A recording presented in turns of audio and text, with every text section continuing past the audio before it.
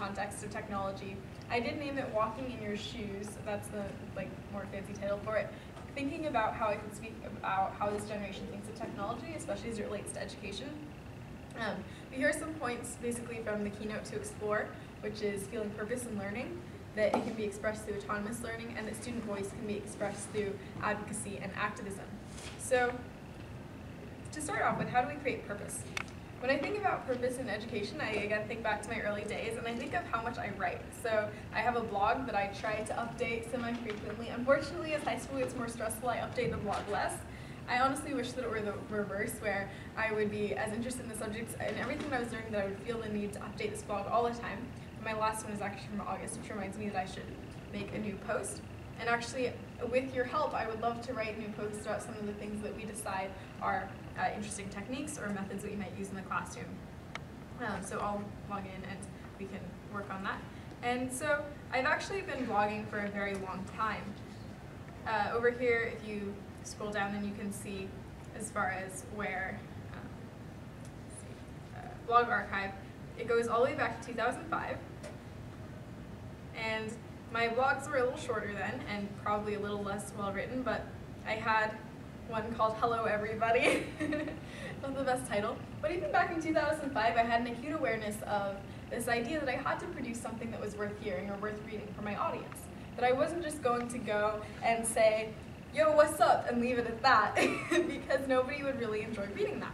And so a blog was my first exposure to the idea that we don't just write for ourselves, that we do write for an audience sometimes, and that there are things that you want to make sure you do. Have correct grammar, have correct spelling, have correct punctuation. Because if you have something that you want to say to the world, you want to make sure that there's no way it could possibly be misunderstood and that it's something you can be proud of. Having an understanding of that concept is something that takes a lot of students a while to grasp because there aren't a whole lot of opportunities to have writing shared out to a larger audience. A blog was an amazing way for me to have that opportunity. And there are a lot of actually elementary school students, middle school students, who they might seem young to have a blog, but they do. And it would be amazing if they could have blogs within more of an educational context so that they really learn how to approach not only an audience of peers, but also an audience of teachers, an audience of parents. I think that that could have tremendous value. So writing taught me a lot about how to get my messages out and how to show what I was interested in.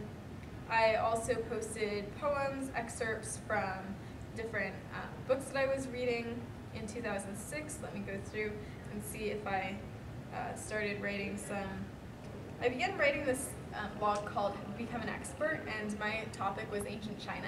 And because I was really interested in this topic, I do research. I try to find primary and secondary sources, and I would just post whatever I learned on the blog. So it's a very simple kind of prompt. It doesn't require a whole lot. It wasn't driven by a length requirement or anything. And that's something that many students could tackle really easily. Just ask them, what are you interested in? What's the subject you'd like to research more? Now write blogs about it. Make it interesting to your little brother or sister. Make it interesting to your parents. Make it interesting to me.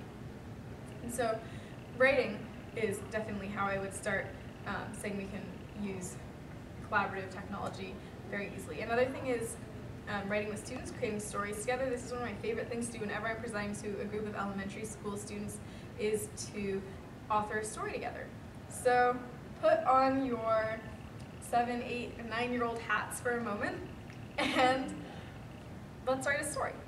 This is a Google document, so what should we write a story about? Someone throw it out. A butterfly.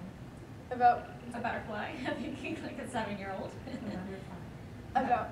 A butterfly. A butterfly. Oh, perfect. Okay. Okay. Oops, I can't spell butterfly apparently. I actually once misspelled beautiful in front of a group of 5th graders from New York. They laughed at me and told me how to spell it correctly, and we proceeded. That was actually like my personal learning from failure moment. I knew how to spell it, but I was way too obsessed with the idea of like I can't fail in front of students. And yeah, so I learned from that. Okay, butterfly. How do we describe the butterfly? So maybe we need to introduce the setting. As I walked into the garden is a little cliche. We see butterflies in gardens all the time. So what is a completely wacky place to see a butterfly?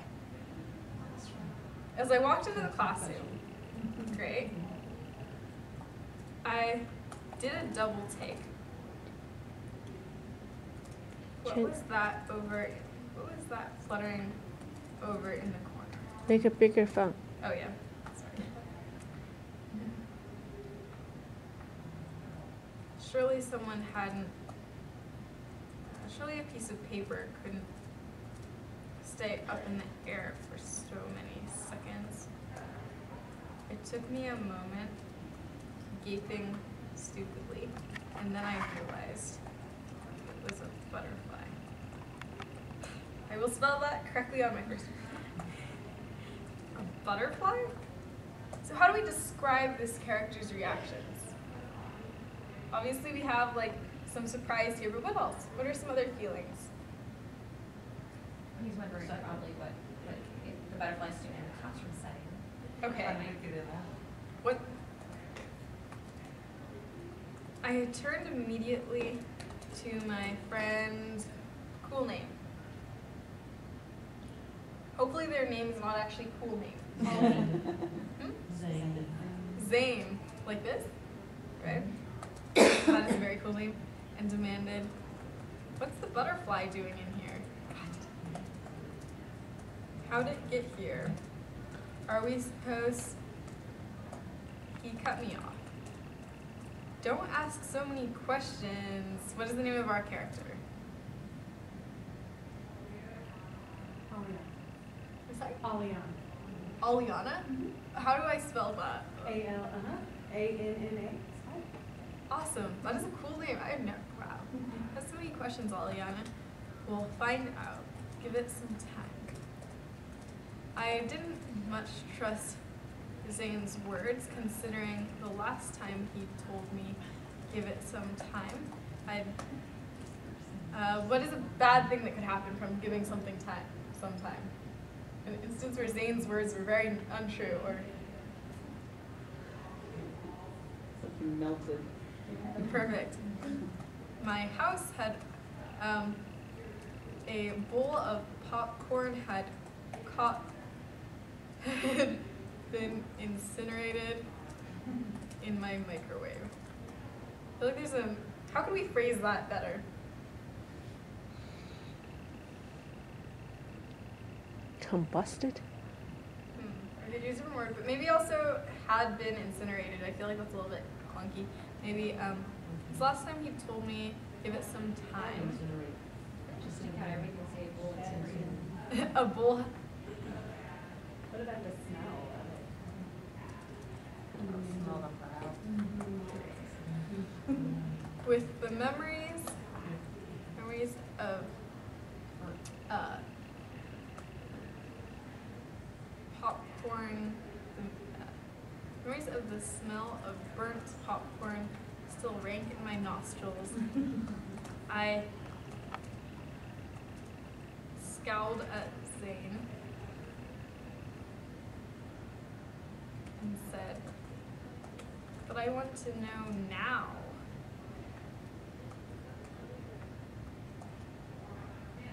So, how does Aliana find out? She gets about her seat and goes over to investigate. Great. But she can't run because then she's slowly. She crept. So I made up my mind. I clambered out of my seat and started dashing toward the butterfly in the corner of the room. Wait, Zane called. I stopped. You'll scare it if you run.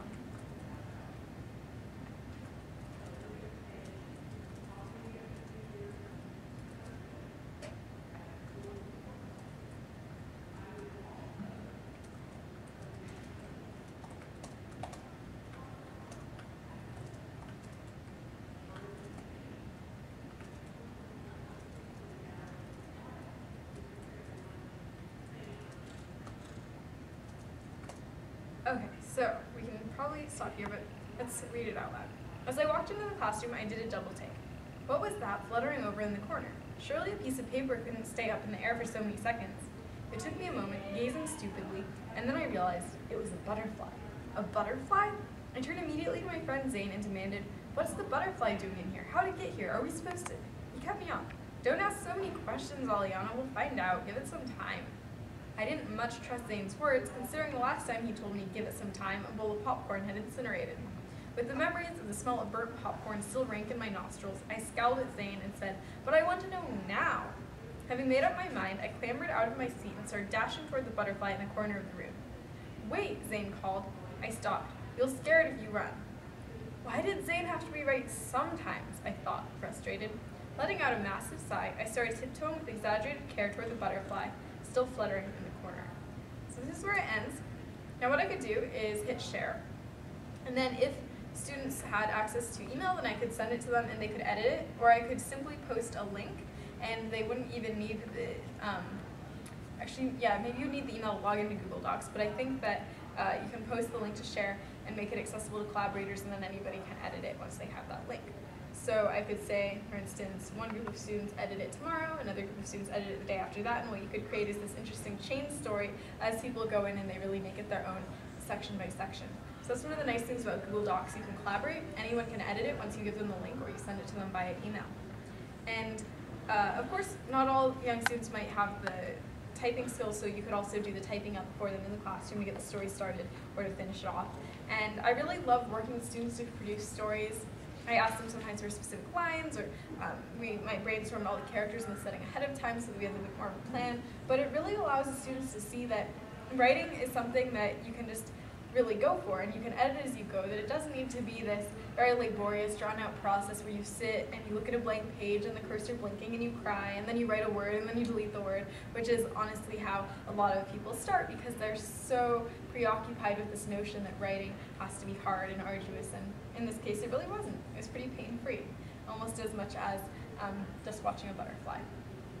So writing provides one of the greatest ways for students to have an impact, especially when that writing is social, when it's on a blog, or when it's somewhere that other students can read it, such as a Google Doc that is being edited collaboratively.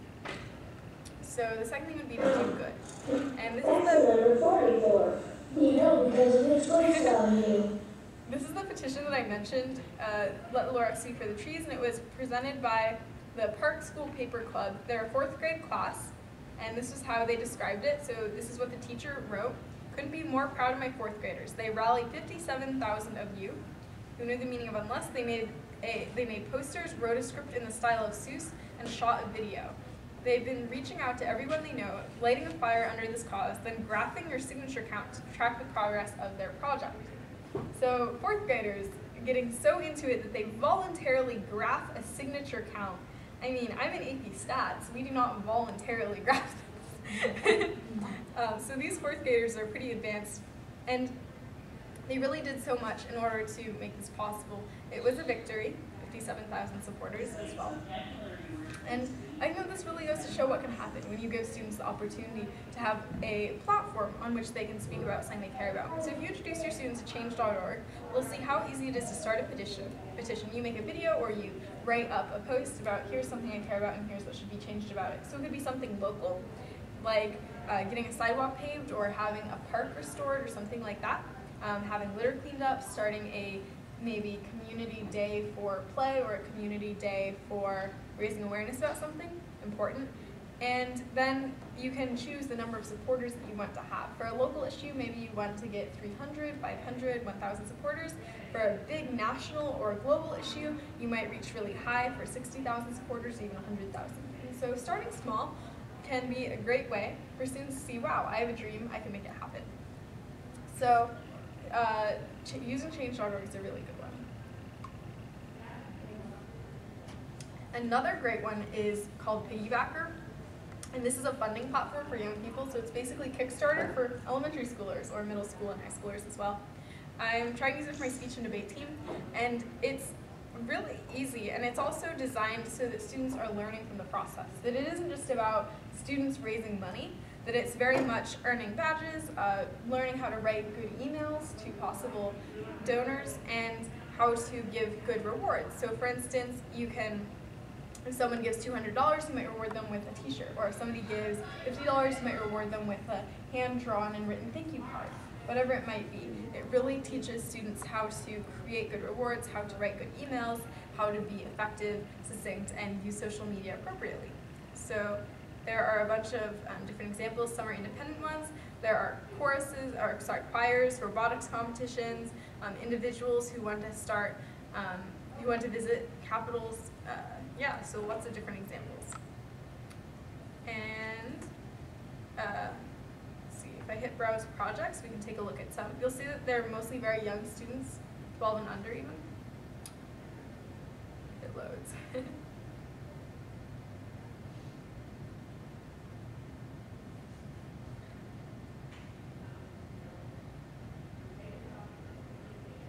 Building an app for businesses. This kid is 11 years old and he's building an app. I mean, that's better than what I was doing at 11. Save the Street, children's programming, children 9 through 13 to perform in New York City, 16-year-old who wants to help nonprofit, Mrs. Puro, 7th graders raising money for the World Wildlife Fund, donating money to save a wombat. So these are some incredibly awesome projects. They range from supporting sports teams, to supporting choirs, to supporting building an app, individuals, groups, all kinds. So that's an example of Piggybacker. And I want to show a little bit of a quick video. Who here has seen Kieran Biersteppe's TED Talk? Yeah? Okay, so this should be pretty fun.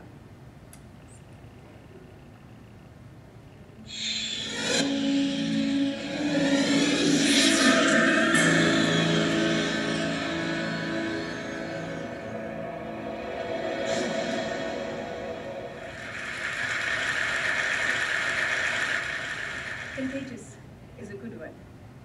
Even in the times of H1N1, I like the word. Laughter is contagious. Passion is contagious. Inspiration is contagious. We've heard some remarkable stories from some remarkable speakers. But for me, what was contagious about all of them was that they were infected by something I call the I can bug. So the question is, why only them? In a country of 1 billion people and some, why so few? Is it luck? Is it chance? Can we all not systematically and consciously get infected? So in the next 8 minutes, I would like to share with you my story. I got infected when I was 17, when as a student of the design college, I encountered Eddas, who actually believed in my ideas, challenged me, and had lots of cups of chai with me. And I was struck by just how wonderful it felt, and how contagious that feeling was. I also realized I should have got infected when I was 7. So when I started Riverside School 10 years ago, it became a lab to prototype and refine a design process that could consciously infect